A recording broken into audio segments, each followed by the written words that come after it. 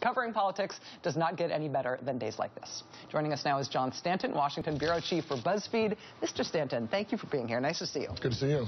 Do you get excited with the up all night publicity stunts, or are you like, the cots again? Yeah, so it's hard to get up super excited about a bunch of old guys that are saying they're going to stay up for 3 days.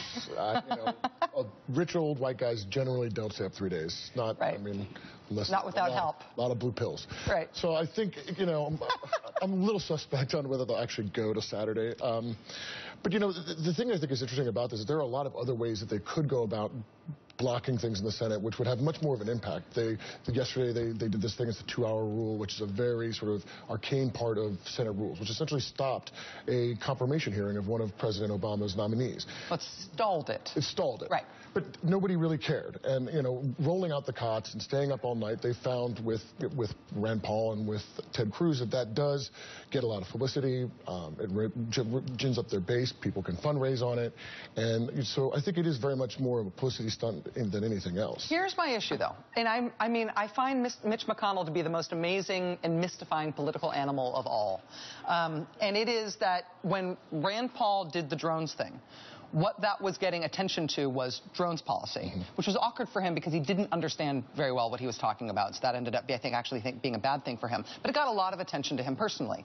When Ted Cruz did the green eggs and ham filibuster, got a lot of attention to Republican opposition to Obamacare, the impending shutdown, and, of course, primarily, Ted Cruz himself. This is a stay-up-all-night, 3-day-long, 4-day-long event that's mounted by the Republican Party as a whole over the issue of the procedural nature of a Senate rules change that happened 3 weeks ago. I mean, how could you possibly politically capitalize on that? Well, right, and I think, to a certain degree, it does. They found that their base is definitely up in arms about the changes to the rules, and also judicial activism is still a big thing for conservatives, and it is something that gets them worked up. But they're not making a case against any of these individual nominees. No, but what they're doing is essentially saying to the conservative base, we're with you. And for people like Mitch McConnell and John Cornyn and others who are facing primary challenges and are being beat up by these outside groups, it is very important for them to try to show these conservative bona fides. The irony, of course, though, is that no matter what they do, they still get attacked as being rhinos. And right. They can't, there's nothing really they can do to not be attacked by the Senate Conservative Fund or Heritage Action or any number of these groups. And so they are sort of playing this, almost grasping at straws in some cases, trying to show that they are true blue conservatives. And at a certain point, they have to make a decision about who they're going to side with, because they can't sort of keep playing the line between them. I want to play you a little piece of tape. This was Paul Ryan making the case on conservative talk radio last night. And part of the Republican leadership's case for why everybody should vote for this Paul Ryan budget is that it'll prevent there from being another government shutdown in January. So he's making that case on conservative talk radio, and this was the response he got. Listen. This agreement prevents a government shutdown in January and prevents a government shutdown in October. You guys are all worked up about that. Lots of us don't really care about that. Mark Levin telling Paul Ryan, you want to avoid a government shutdown. We don't care about that. Where do you go from there? Well, the irony here is that the House has been, for the last 3 years, sort of the place where conservatives have held down, and they have made it very difficult to move anything. And Mitch McConnell has been sort of the adult within the Republican Party that comes out and tries to work with President Obama or with Harry Reid, and the Senate Republicans have been the ones putting pressure on conservatives to agree to things. And suddenly, today, it's the opposite.